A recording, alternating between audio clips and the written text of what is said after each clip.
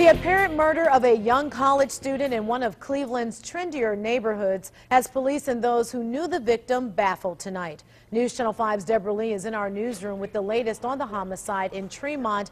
And Deb, do police know anything more tonight? Well, they say they don't, and they want the public's help. 21-year-old Brandon Cartolone was a promising product designer. His death was a total shock to his college family at the Cleveland Institute of Art. This is a video Brandon Cartolone made for a spring foundation show at the Cleveland Institute of Art. His industrial design instructor says his death is truly a loss. He was an amazing student. Brandon's body was found inside his apartment overnight in the heart of Tremont, tree-lined streets scattered with trendy boutiques and restaurants. Police say they found some cash and a marijuana growing system in Brandon's apartment. He'd been shot in the abdomen, his wrist and ankles bound.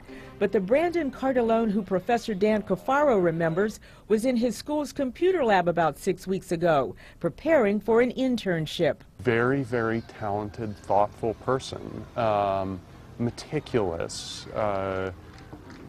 paid attention to the details of what he was doing, very innovative,